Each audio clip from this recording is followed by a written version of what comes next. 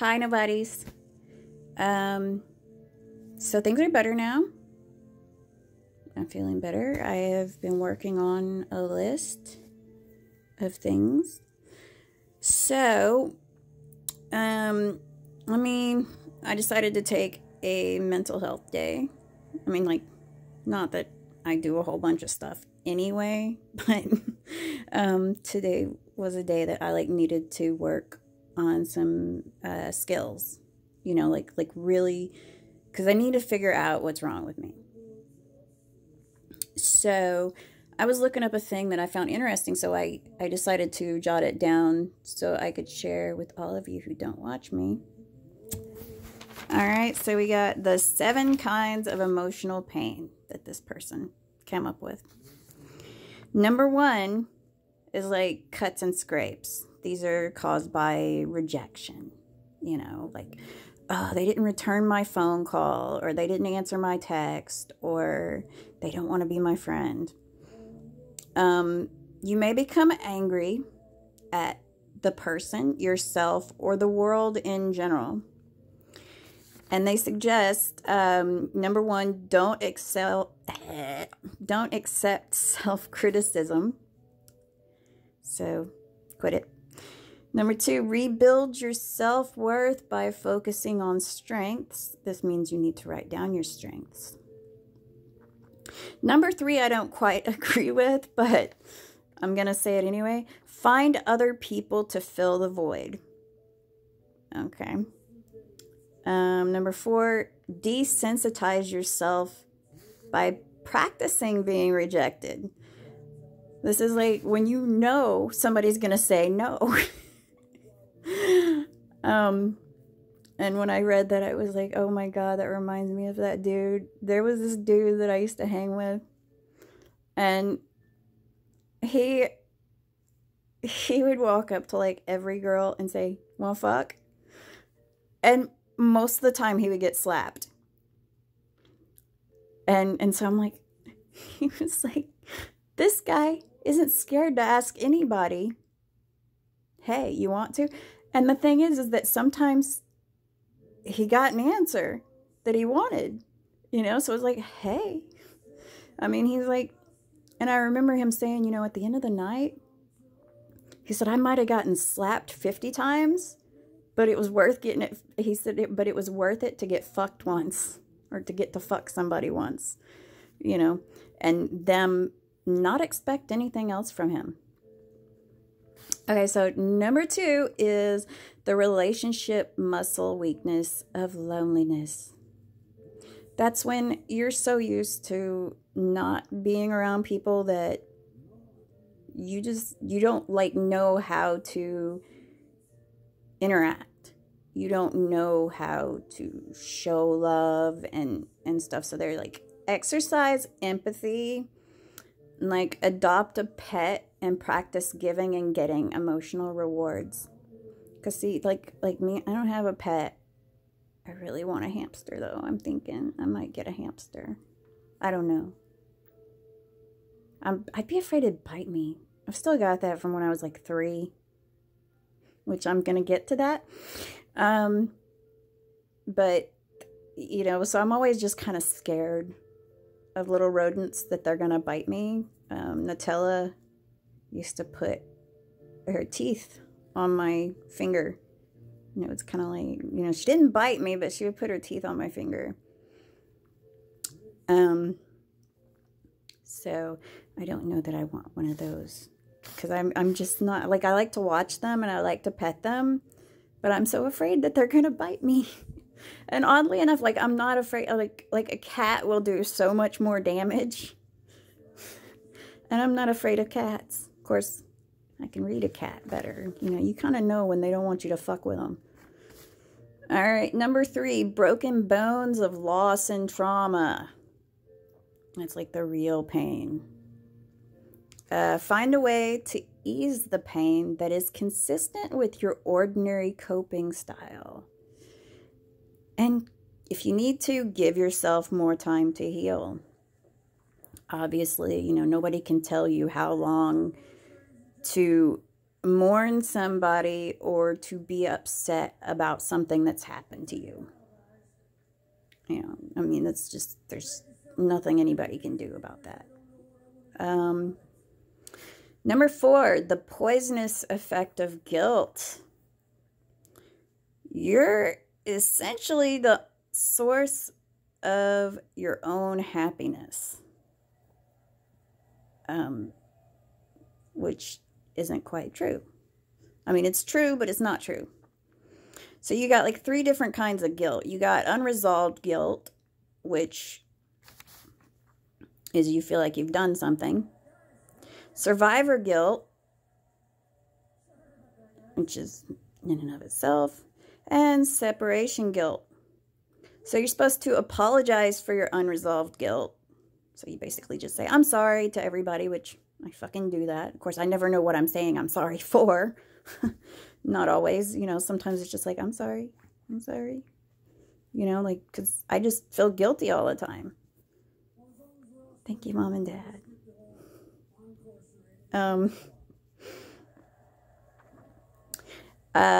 Forgive yourself for the survivor's guilt and separation guilt. After forgiving yourself, re-engage with your life. Number 5, emotional scabs of rumination. I think everybody has these. This is where you go over and over past experiences, and this can take a toll on your well-being. You have to learn to stop. The first step is to realize that other people don't see the world as you do. I remember the first time I heard the phrase, there's 3 sides to every story. There's your side, my side, and then there's the truth. Everybody sees things differently.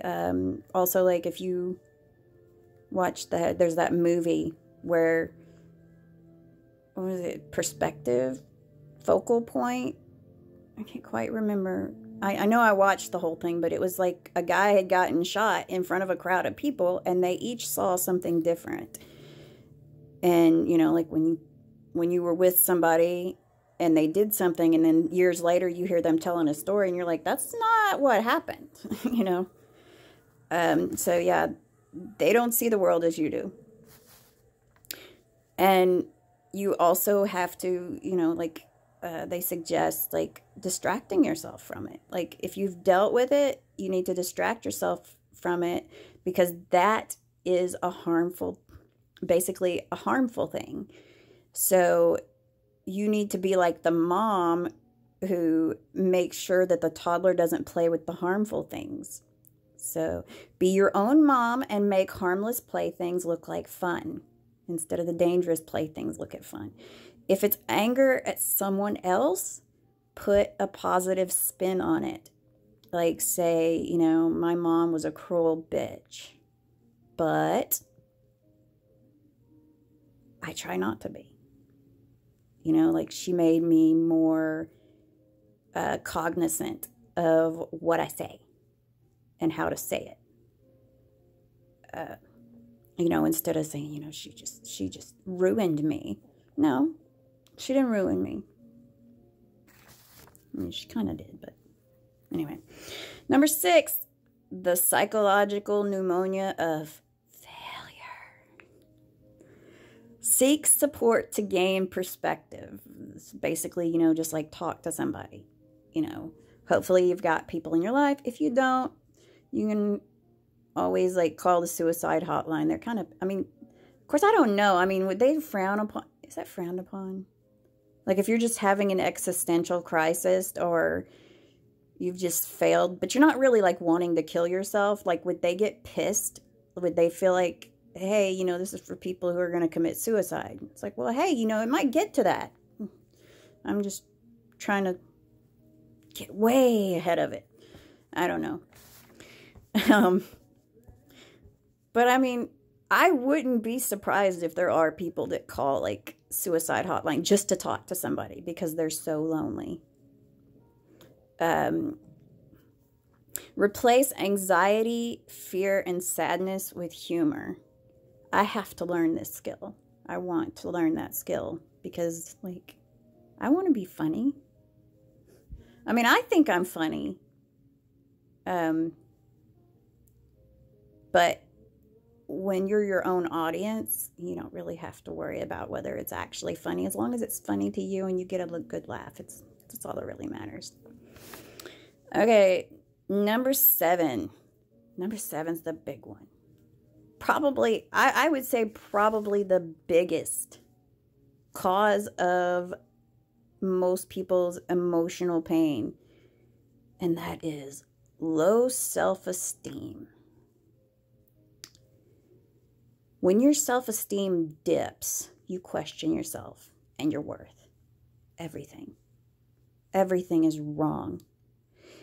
And at this point, when you're questioning your decisions, your intelligence, when you've got the whole should I stay or should I go going on, you're more vulnerable to other people's critical comments. And you feel responsible for all the bad things in your life, like everything. You know, if somebody runs over your foot when you're in this tailspin, you're going to say, well, it's my fault. My foot was there. If I wouldn't, you know, if I would have walked faster, or if I wouldn't have been in such a hurry, you know, I mean, it doesn't matter how fast or slow you walk, it's going to be your fault. When your self-esteem dips, everything is your fault. And I honestly can't say that mine's ever been that high. You ruminate over your weaknesses. You know, like every bad thing. I mean, when self-esteem takes a dip, and it doesn't take much for like mine to take a dip. It doesn't. I mean, any slight rejection will have me questioning, like, of course I can't have this lovely thing, you know, we can't have nice things. I can't have nice things. So, and this dip in self-esteem will also cause you to lack what you need to succeed at important life tasks. So they say, have compassion for yourself and take a mental catalog of your strengths. I look at having compassion for yourself as saying, you know what, I'm not that bad. You know, like I'm not a horrible person, you know, I mean, and I mean, like when I say have compassion for yourself, and I'm sure that they kind of mean it when they say have compassion for yourself, I think that they're saying, like, if somebody you love is sitting in front of you and they're like, I'm such a failure, I'm such a spaz or a shit or a dumbass, you're going to say, no, come on, it's not that bad. You've got lots of great qualities, you know, you're going to build them up. I mean, most people don't let somebody sit in front of them and put themselves down. Most people are going to say, bullshit, come on, you know, and they'll start trying to build them up. That's how most people are.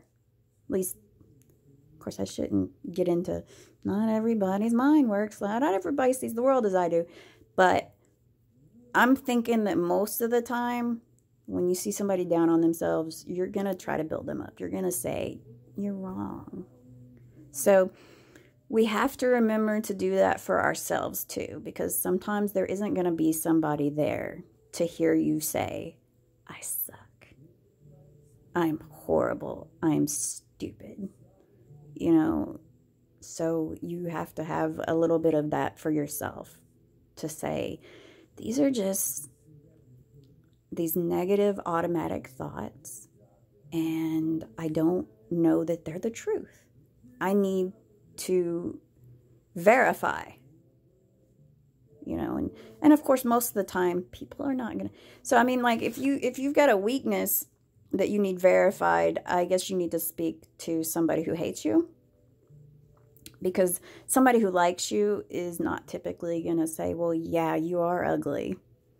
You know, I mean, like, they might say, oh God, you're hideous, my dog wouldn't hump you, you know.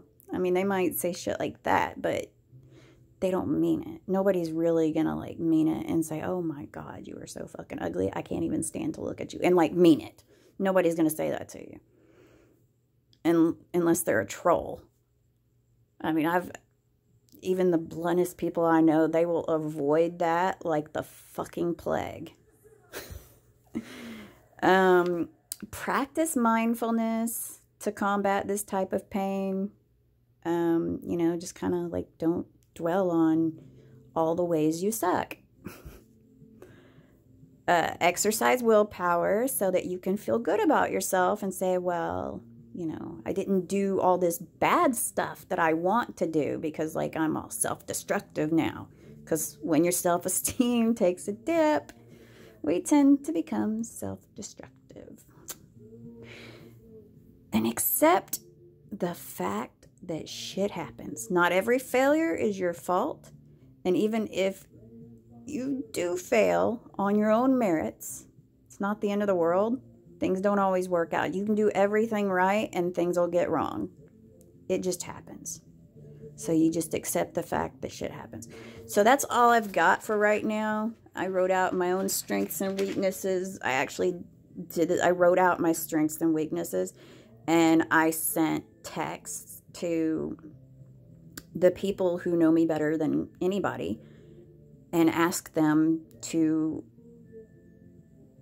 tell me about me. You know, and I was like, I need at least 3 strengths and 3 weaknesses. And what I'm going to do is, you know, and I told them, I was like, please be honest about this, because if it's a weakness that y'all are noticing, I need to know about it. You know, because how can I work on something if I don't realize that that is such a, because the thing is like, if you've got like, I've got my list and say, okay, this one's detached. If that's on everybody's list, then that's definitely one of my weaknesses. And I need to work on that. I need to research that. You know, the strengths part is more of a, you can look at it the next time you're feeling down and say, okay, well, these people who know me said these are my strengths. We did this, me and my ex did this with our daughter in therapy. And the thing is like all 3 of us had to write down her strengths. And me and my ex pretty much wrote down the same shit. It was a trip. I mean, we worded it differently, but it was pretty much the same shit. So when you've got like 3 people who know you very well saying that you're smart, you're kind, and what's another one? Patient, then you can say on those bad days, I'm kind, I'm smart, and I'm patient. You know, you can say that those 3 things are true about you because you're not, you know, I mean, now granted, I mean, a lot of people are going to say smart. They're going to say smart on that because nobody's going to say you're dumb. You know, they won't. They'll word it differently. So I'm going to go now. And like I said, my day is picking up.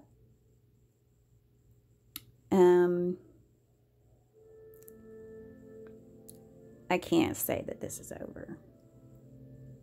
I really can't, because I know why I'm feeling better. And it's not the work I've done. It's not the work I've done. But the work I'm doing should help me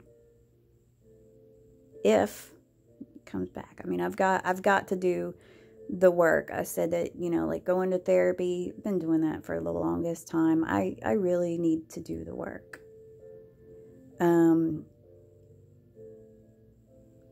So I'm going to go now.